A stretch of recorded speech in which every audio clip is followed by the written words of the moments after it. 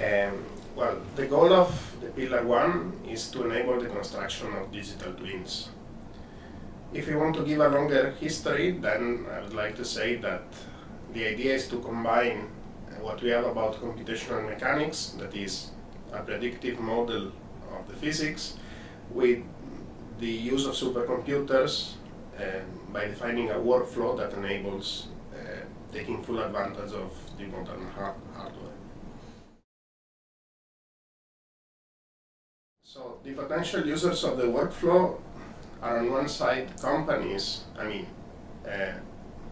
research and innovation department of companies that have a product of which they want to develop a digital twin, and on the other hand, researchers in various fields that ultimately want to enable scaling up their workflows, so to eventually being able to simulate and to create digital twins of complicated objects or processes, normally in the field of manufacturing.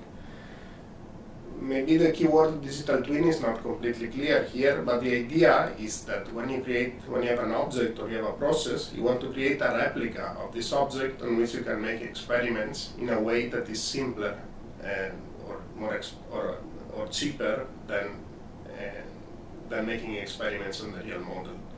For example, if you have an engine, you would like to know what happens if you put it in a condition in which it may overheat without incurring in the risk of burning the real motor. And actually an engine is the demo on which I will concentrate for this project.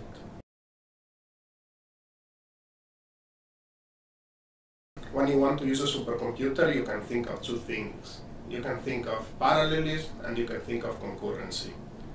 To understand parallelism is like a race, the 100 meters in which you have a few parallel lanes and each goes as fast as it can, but there are no obstacles along the lane. Everything is designed so that the different runners can run in their own lane. Concurrency is like a basketball match, okay? In a basketball match, you have a lot of actors, they are acting in parallel, but they need to interact.